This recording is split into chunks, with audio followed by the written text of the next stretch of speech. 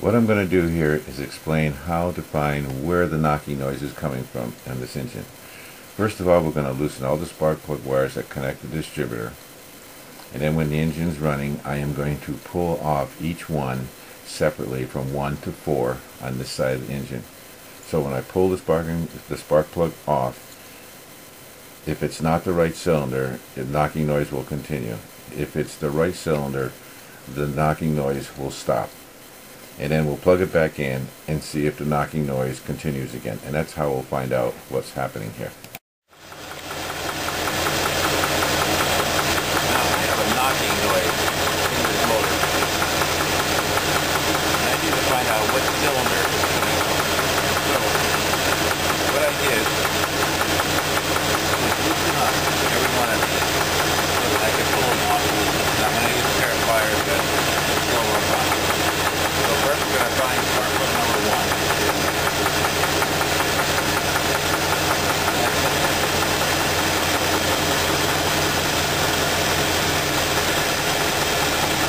Okay. You can hear the knocking noise does not go away. Let's try the second one.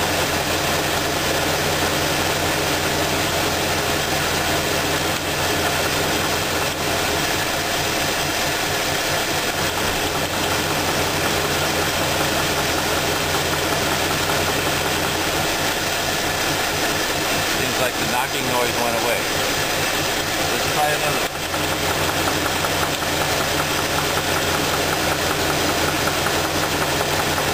How about the third one?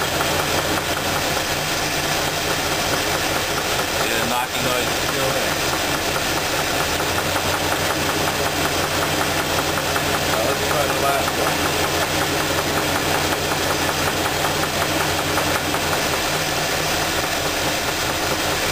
The noise is still there. So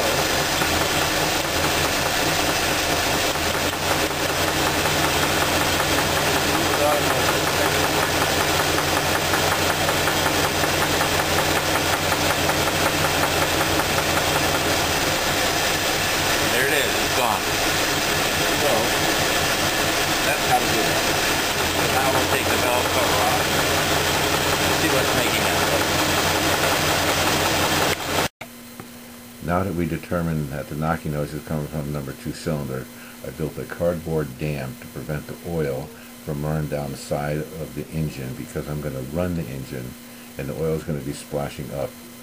And what I'm going to do is tighten and loosen these valves. I'll tighten it till it doesn't run good and loosen it till it does run good, and see if I can get rid of the knocking noise. Maybe it's the valve lifter itself.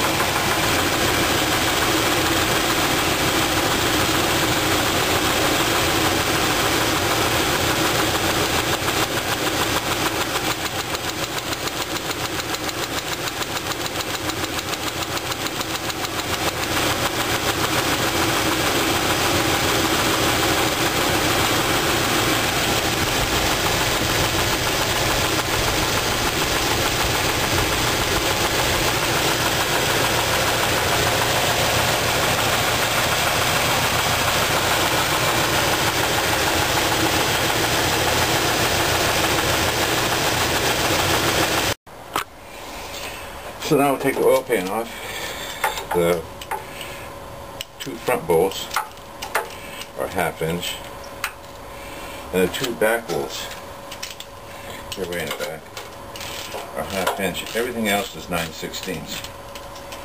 So let's take these off and see what these bearings look like.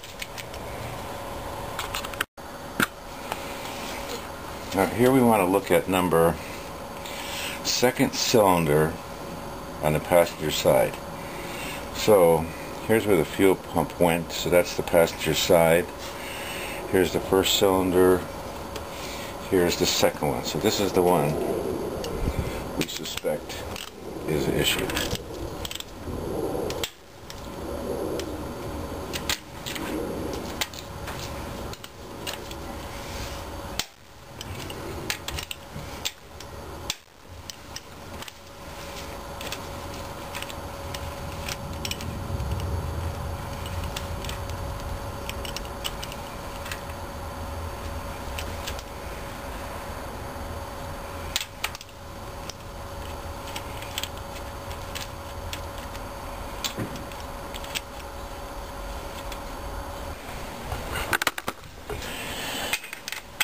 Okay, now that we took this off, this is not what we want to look at.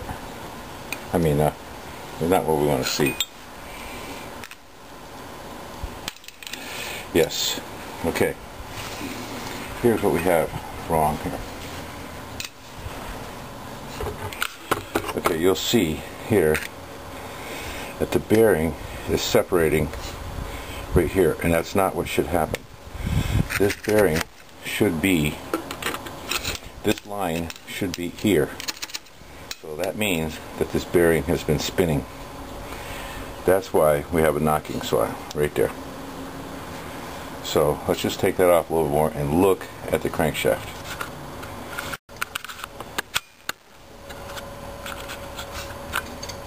So this is exactly what I didn't want to find. See these, see how rough this is?